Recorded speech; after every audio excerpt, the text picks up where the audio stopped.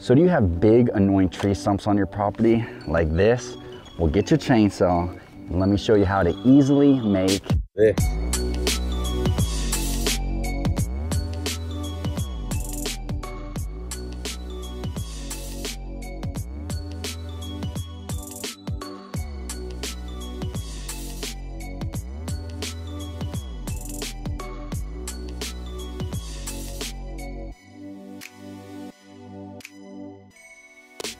Okay, so one of the things I realized when you're doing a bench, so you have an 18, you double that, that's what you can cut with a log size, because you can get from 18 inch from this side and the other side. But if you're doing a bench like this, you really only have 18 inch to go in right here, because as you can see, it hits up against there on the other side of the chainsaw. What I'm gonna do though now is, since I already have that line, see, I can't finish that cut. If you look at the chainsaw to where it needs to be, it goes to right about the Ryobi, that beginning of the B. And when I slide it in, this is the only way it gets. So it's missing about 2 inches, inch and a half that I need to go. So what I'm gonna do now, since I already made that big cut, I'm gonna cut this, do these notches down and make this a couple inches in here. Then I could slide that chainsaw in.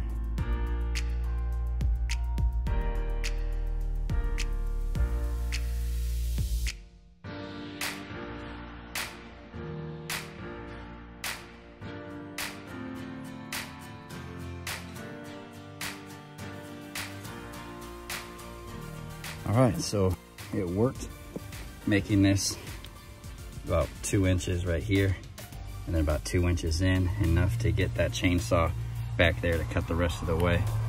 I'm gonna probably do like a half circle or so around here. And how I'm gonna do that, instead of bending the blade, like trying to bend it as I go, just go in, and then keep on going, and then even it out at the tip later on. And it was an uneven cut, so if you look at it like this, it's way off. So I'm gonna mock this side to this side, just cut it right there flush, even up that.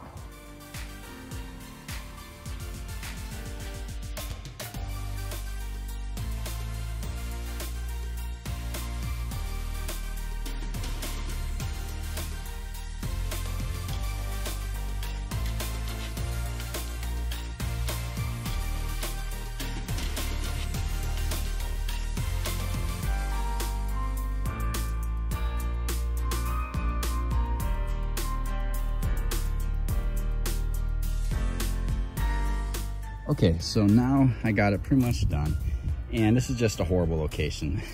So I'm gonna go as low as I can, find the highest part where the ground is, and then do my cut from there, even though this is lower. Make sure there's no rocks or anything that would ruin my chain, and move it into the natural swimming pond is to enjoy it more.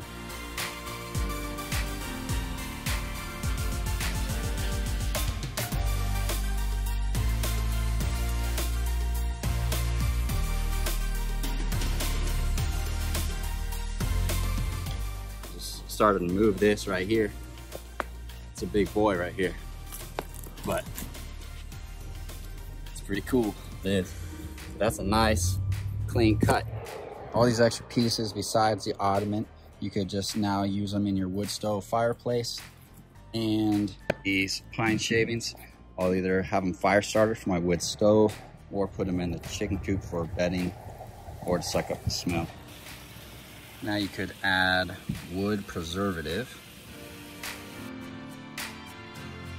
So we got it here with the dolly, and I just cut the ottoman almost in half just with the chainsaw real quick.